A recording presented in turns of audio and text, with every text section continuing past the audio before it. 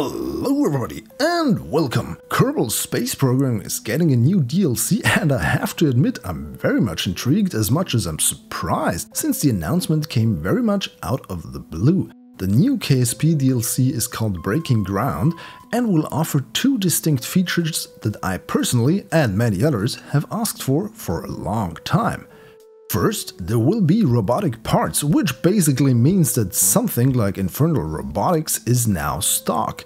Second, the DLC will offer new ground-based science that you can perform while exploring the planets and moons of KSP. Yes, that's right, you'll finally be able to do more on a planet than just get out, perform science experiments and plant a flag. But what do we really know so far about the robotic parts? We have two screenshots to go by. The first shows two vehicles resembling a scorpion and a spider. The second some sort of quadcopter. Doesn't sound like much, but we can already make some educated guesses about the content of the update based on those two screens. Let's start with the quadcopter. Obviously, there have to be 4 rotating devices. By the looks of the craft, this means we will finally be able to create some stock propeller aircraft and vehicles. I already have a lot of ideas for that. Eve return vehicle with helicopter assist, anyone? Then there's the other picture. From what I can tell, there seem to be 2 different robotic parts shown here. A hinge over here, and the legs of the scorpion seem to include some sort of piston. You know what that means, right?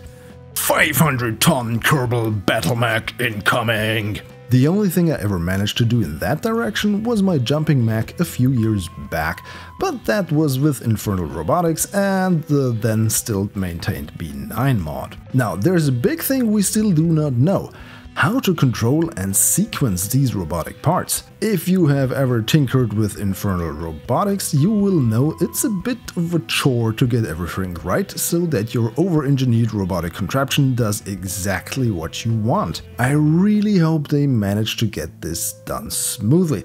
Same with the stability of vehicles. When using Infernal Robotics, craft tend to get really wobbly when applying the robotics parts. Here's to hoping the KSP developers have solved this issue. Staff member Maximal claims they have. I can't wait to try that out. Until we know more, back to the ground science stuff. The Breaking Ground announcement spoke of new surface features that offer new science to collect. This sparks the debate in the official KSP forums that some users would like to have these surface features in the stock game, just without the functionality to gather science. That should be reserved for the DLC. One could argue this could make more people get the DLC, but personally I don't think that these new surface scatters will make it into the base game. There will also be new science modules, which will enable you to collect new data over time. These will require power and transmission equipment. Having a scientist around will help speed up that process. This is a nice addition because it will finally give me a reason to construct a base on a planet besides using it as a fuel mining operation. And coincidentally, it is also something that I have asked for in my popular 10 ways to improve Kerbal Space Program. Click the icon in the upper right hand corner if you want to watch that.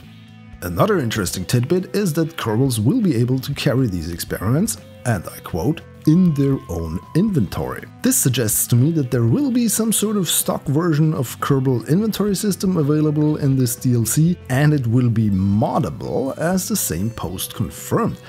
This might be interesting for future mod editions. According to the announcement, the new Breaking Ground DLC will be released on May 30th and will cost $15 US. This is the same as with the first DLC, Making History.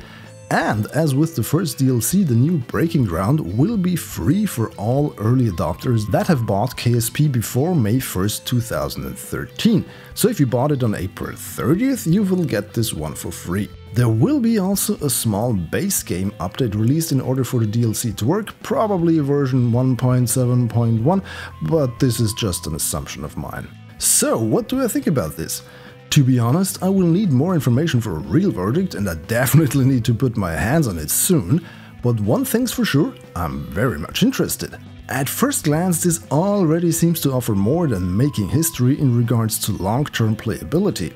What do you think? Are the developers headed in the right direction with this? More information about this DLC will be revealed in the KSP loading series of the developers, but there is no word yet when that will be out, except for soon. Anyways, exciting times for longtime fans such as myself. If you enjoyed this video, please subscribe to my channel for more and follow me on my social thingies. The links are in the description. Also, you can watch one of the 2 cool videos shown on the right.